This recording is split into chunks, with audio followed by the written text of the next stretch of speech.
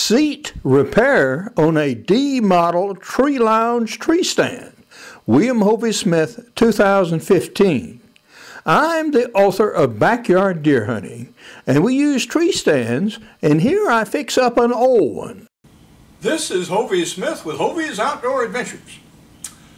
And we have a new tree lounge tree stand in the house.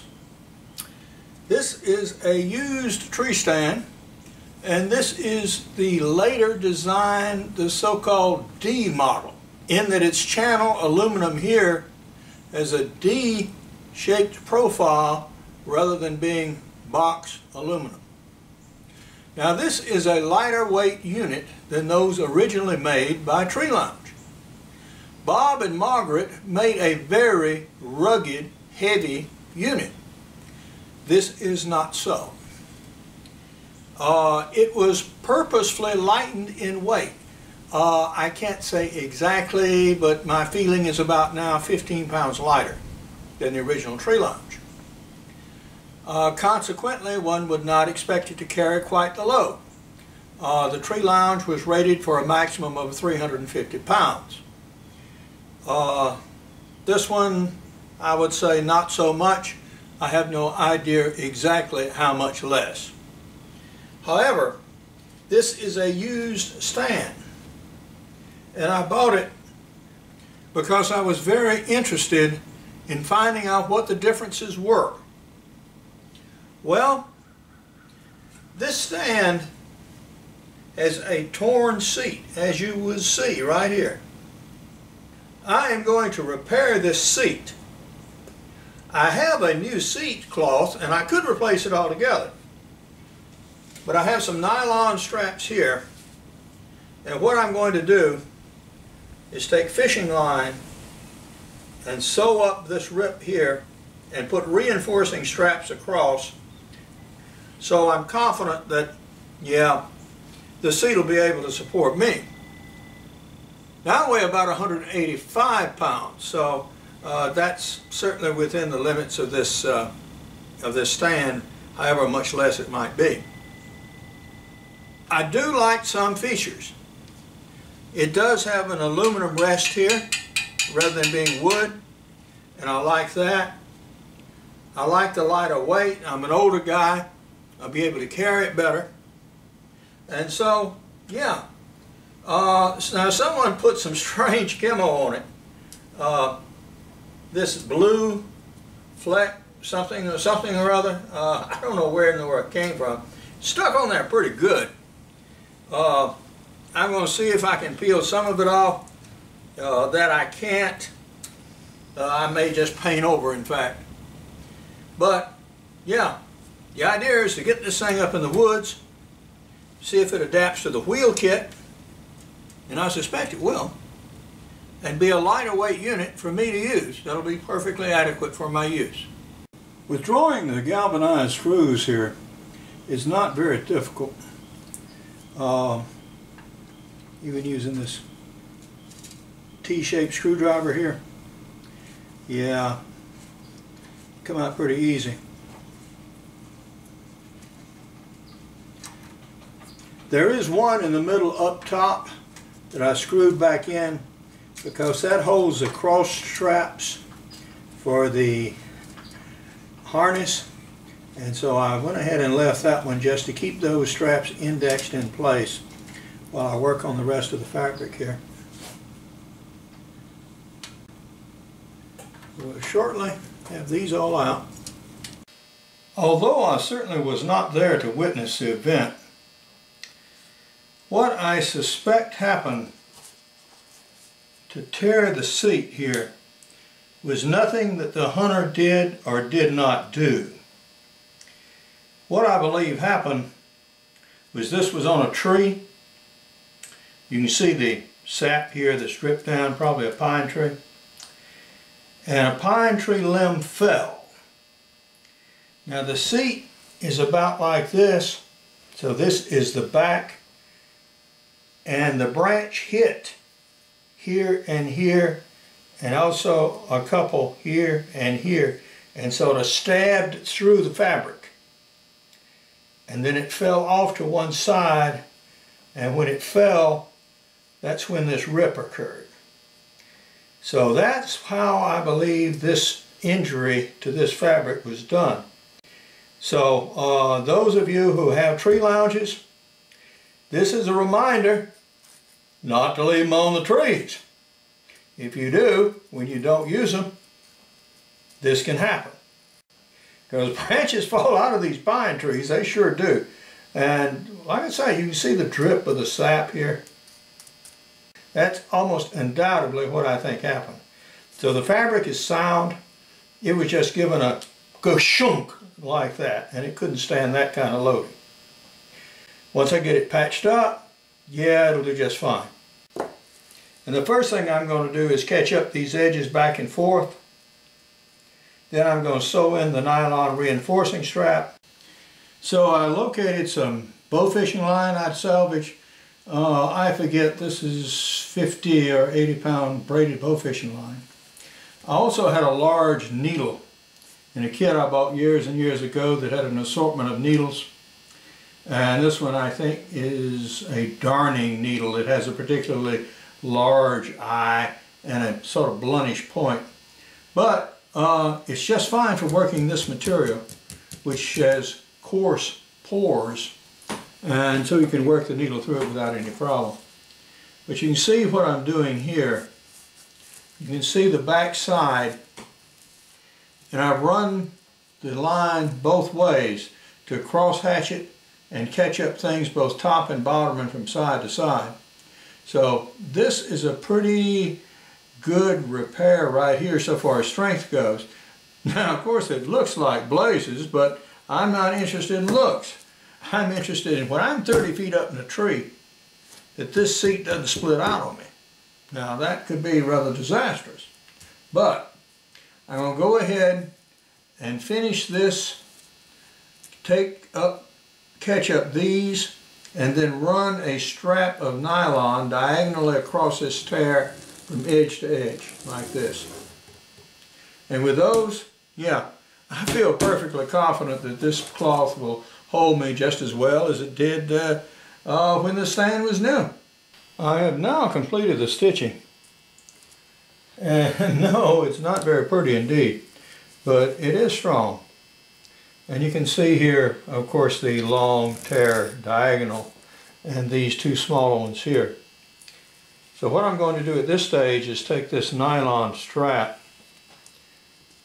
and stitch it all the way across from here to here, and that will further reinforce this. And then I wouldn't have any problems at all, climbing a tree in this. Now I wouldn't have done this if this fabric had been rotten, but the fact that the fabric itself is strong but was just pierced by that falling limb, so that's the reason I salvaged this. If the fabric had been weak or rotten, or this stand had been up somewhere for years and you sort of look at it and it's white and discolored and you can take it and pull it apart with the fingers and it starts cracking, no, then that's obviously not something to be repaired. Now, do you repair it at all? Well, it's up to you. You know, you're risking your life with this. So you want to make very sure that if you do it, yeah, you do it right and you do it strongly. And I certainly can't guarantee any results you get. So if you repair your own tree lounge like this, yeah, you very much do it at your own risk. Just to show you a little detail of the sewing, you'll notice I made this box here on this side, and this is where that tear was right there. So that thoroughly reinforces that. Now coming out here with this strap, I'm following my stitching here. So this is going to cover on both sides and stitch on both sides as I stitch it all the way down and ultimately wind up here on this end. So this is going to be a very strong repair indeed.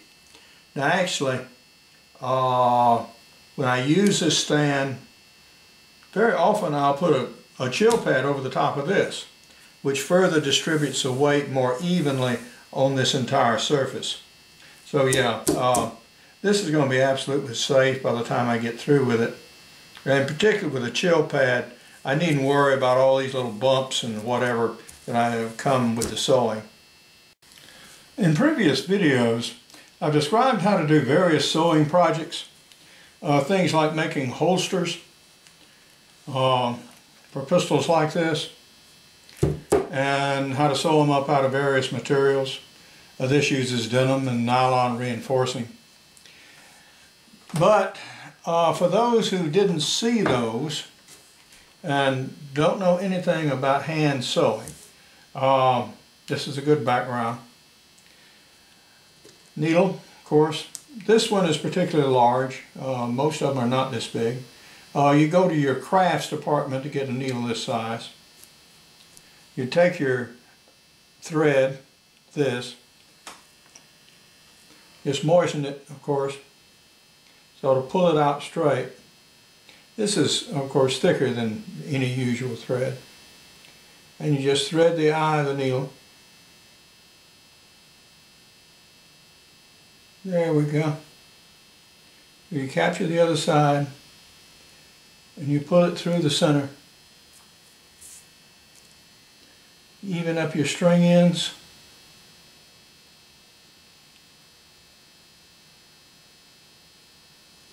Take your needle down to the middle of the thread. Now you take care not to tangle the thread along the way, so you get a straight run all the way through. Then at the back, just a simple overhand knot. It's sufficient to tie cord.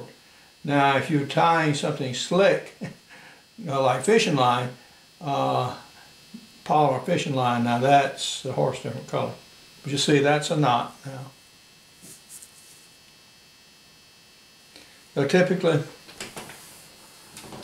say I want to continue this path through here, go to your last loop.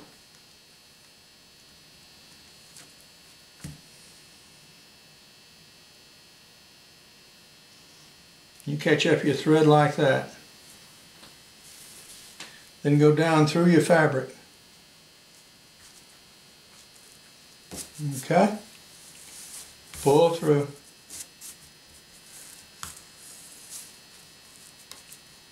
Pull tight.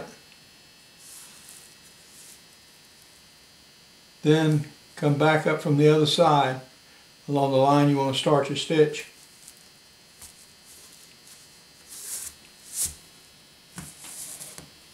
Okay. Make sure you pull all the way through tight. And go back in with your next stitch. Push through.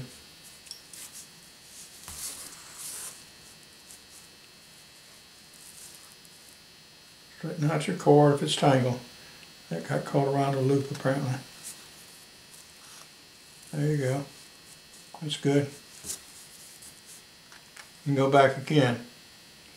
Now I'm not using a thimble. This is a pretty fat needle. But if you're using a smaller needle, yeah, you can push it through your fingers if you're trying to do anything really tough. So yeah, you can use a thimble. Or really, really coarse stuff. Sailors use a leather palm to push needles through thick canvas and stuff.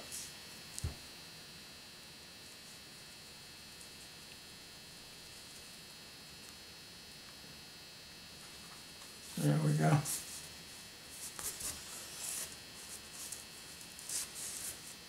And just continue until you're done. You can now see that we have our seat repaired here as I had described it. Now there is a couple of things. There is a metal strip here. So if you happen to buy a tree lounge that's missing a seat, you also need to have these metal parts on both the top and bottom. This is nothing more than a piece of strap steel that you can drill at appropriate spots for the holes if you don't happen to have it. Or if you throw away one of these seats because it is worn out, make sure you recover these steel parts because you will need them to reattach the next one. So this repair, yeah, I call that one good. I think that's as good a repair as you're going to get, and I see no reason to do anything else with it. Particularly as I'm very apt going to use a chill pad over the top of that anyway. But we still have the rest of this to do something with, if anything, this season, and I'm not so sure I will. I don't want to repaint it because I want to put it in the woods sooner than that. Plus, I don't want that smell of fresh paint all over everything. That takes, well, weeks to cure off. So if I put it in the field, yeah, it's probably going to look just like it is right now. But I do want to make sure that the wheel kits will actually fit it. Among my prize-winning books are Backyard Deer Hunting, Crossbow Hunting, Extreme Muzzleloading, Practical Bow Fishing, and a new e-book series on muzzleloading guns, and Shooting and Maintaining Your Muzzleloader is one of the better ones with a lot of 5-star reviews.